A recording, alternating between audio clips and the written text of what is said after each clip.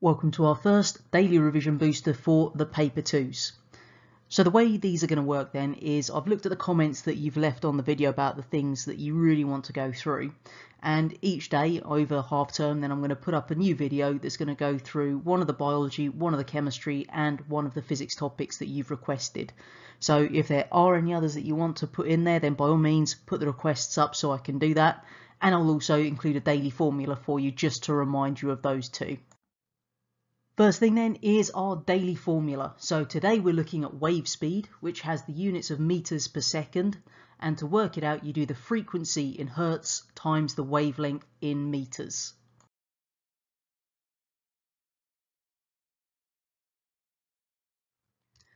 Today's biology blast then is going to be looking at genetic engineering. So when we're talking about genetic engineering, we're actually referring to the process where we alter an organism's genome by selecting genes to create a certain characteristic. So what we're actually doing is changing both the genotype and the phenotype of the organism. And there's three kind of key examples you should know of genetically engineered organisms that we use currently. First of all, we've got genetically engineered cotton, and we do that to increase the crop yield. Secondly, we've got genetically engineered corn, and that's going to produce toxins to kill the insects that would normally damage the crop. And thirdly, we can genetically engineer bacteria so that the bacterial cells produce drugs that are useful to us as humans, like human insulin. The way we actually do this then is that we first of all identify a gene that shows the desired characteristic, so what we want to then show in our future organism. We then take those foreign genes from one organism that shows that characteristic and we insert them into the plant or animal cells at a really early stage of their development, because that means that then every cell that comes after that is also going to have those genes present in its genome. So it's going to produce that protein or that particular characteristic throughout all of those cells. If you're doing GCSE biology, then you also need to know some of the risks associated with genetic engineering. Now, the key thing here is that we don't know the long-term effects. We haven't actually had this technology for that long in reality, so we don't know what using genetically engineered organisms over a long period of time may be. So some of the possible negative effects that people have suggested are health problems, because we could introduce new allergens to our food supply that aren't there naturally. We could also potentially see cross-pollination with the wild plants, and that means that the wild plants could show characteristics that wouldn't occur naturally, and therefore we can disrupt the balance of our ecosystem.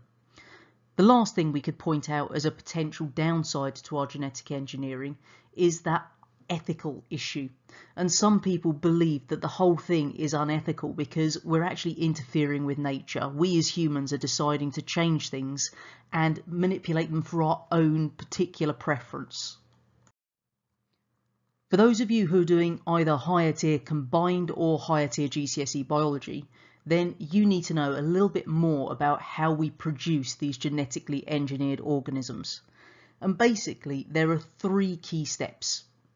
First one is we need to identify the genes that code for that desired characteristic. Second is that we remove the gene from the donor organism.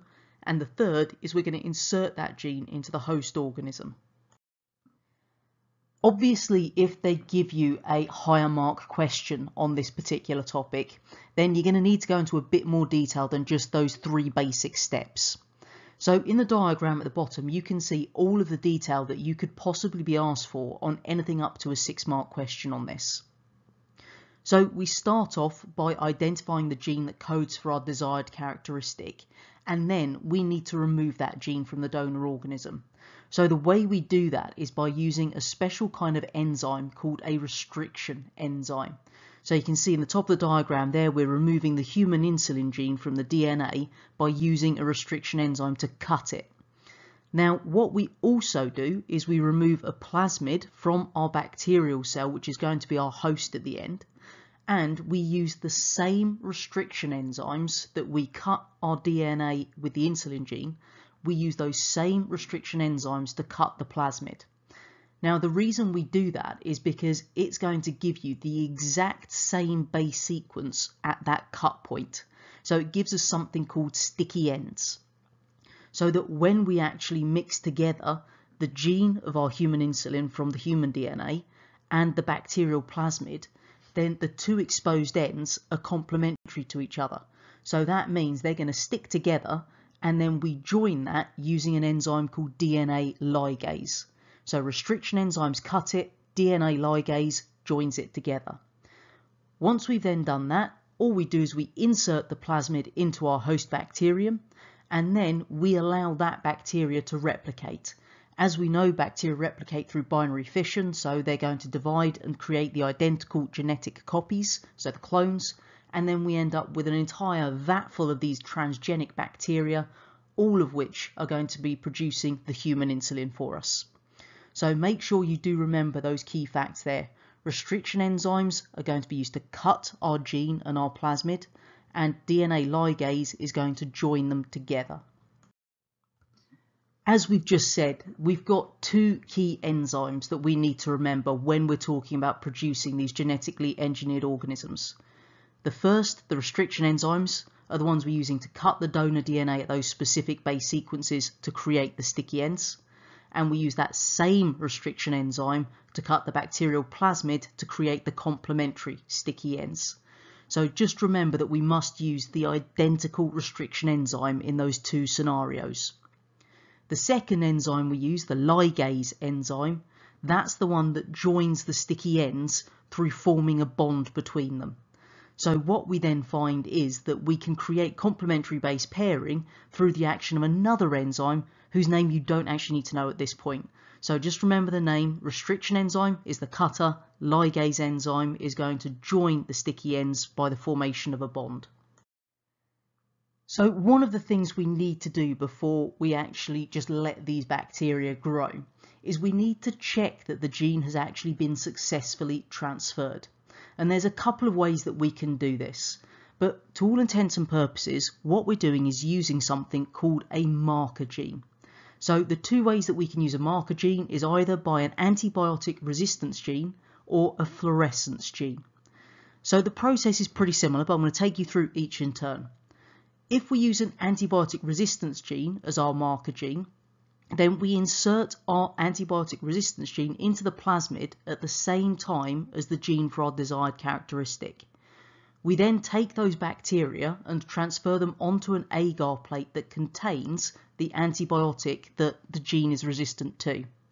You incubate it, allow it time to grow, and then any of the colonies that are present on that agar plate will have the genes, because we assume that if they've got the antibiotic resistance gene, then they've also got our desired characteristic gene.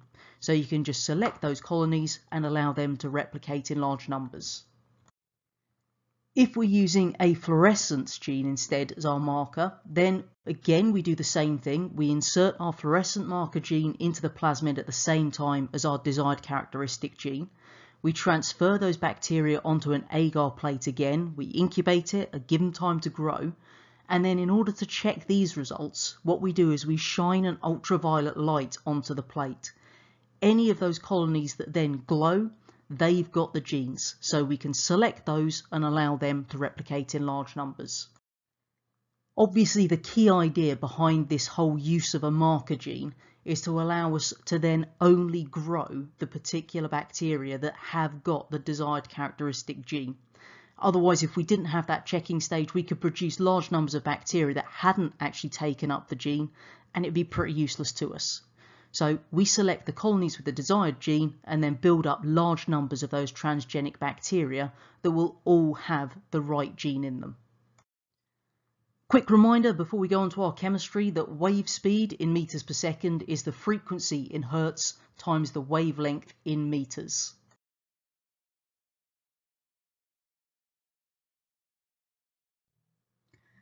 Today's chemistry check is one for just those of you doing GCSE chemistry. We're going to be focusing on one of those topics from C6, which is the alkanes. First point is, what is a hydrocarbon? This is hopefully a definition you know. It always used to be a favourite for a couple of marks. So hydrocarbons are compounds made from hydrogen and carbon only. Now that word only is important, so make sure you include it. When we're talking about alkanes, then these are a variety of hydrocarbon. And what they do is they form what's called a homologous series because they've got certain features in common. They share the same general formula and they're all saturated. And when something is saturated, that means that they only have single bonds between the atoms. There are no double bonds, only single bonds. One of the things you need to be able to do here then is name the first 4 straight chain alkanes. Now the good news is that naming chemicals is quite a logical process. So to name the first 4, we need to first of all learn the prefix, so the first part of the name. And that quite simply just tells us how many carbon atoms there are. So if we've got 1 carbon atom, it's meth, 2 is eth, 3 prop, 4 bute. So as long as you remember the number of carbon atoms with those prefixes, then you've got the first part of many different chemical names. In order to get the ending, because these are alkanes, then all you do is add the ending ane to whichever prefix it was. So if we had a 3 carbon atom alkane, it would be propane. If it was a 2 carbon atom, it would be ethane. So we mentioned the fact that our alkanes are in a homologous series because they've got the same general formula. You do need to know this general formula in order to work out the chemical formula of any alkane they give you. And quite simply, the general formula is CnH2n plus 2. You can see it at the bottom there. So if they tell you that you've got an alkane with 4 carbon atoms and ask you to work out the formula for it, all you do is C4 and then you do 2 times 4 is 8 plus 2 is 10, so H10. So you can work out any alkane at all if you know that general formula. The other thing you need to be able to do with our alkanes is draw the displayed formula of those first 4 straight chain alkanes. Now this is easy to do if you remember 2 rules. One is that carbon atoms will form 4 covalent bonds, and the second is that hydrogen atoms form 1 covalent bond. So when you come to draw the displayed formula, you always put the carbon atoms in a line first of all in the middle, join those with their individual bonds because it's an alkane, it's only a single bond, and then all you've got to do is add hydrogens around the outside, making sure that every carbon atom has 4 bonds and every hydrogen only 1. So it's a really easy way that you can do that, and I've given you propane as the example there, but whichever one they asked you to draw, carbons along the middle first of all, then you can add all your lines and then add the hydrogens last of all. Do a quick count at the end to make sure with the general formula you've got the right number of each. The last thing we need to know about our alkanes then is what happens when we burn them. And what we end up with are one of 2 outcomes here. We will either have complete combustion, which is where we have complete oxidation of our hydrocarbon and then form only 2 products, carbon dioxide and water. So you can see in the bottom left our general word equation. Hydrocarbon plus oxygen makes carbon dioxide and water.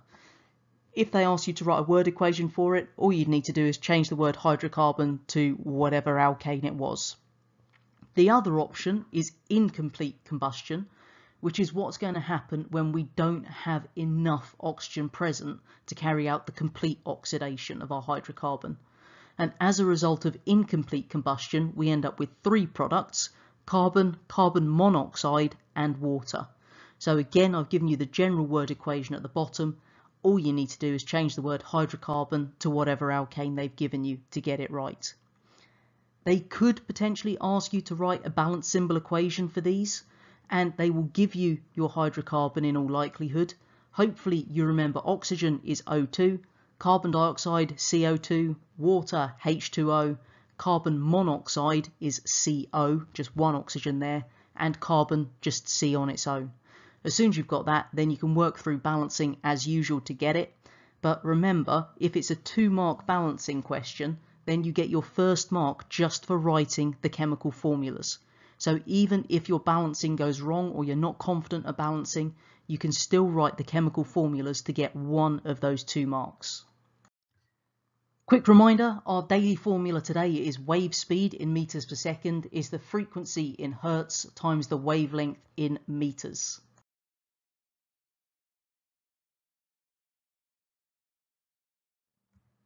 For today's physics prep, what we're going to do is have a look at half-life. Now, when we're thinking about half-life, this is looking at what's happening when we have radioactive decay. So hopefully we do remember that radiation is something that's emitted at random.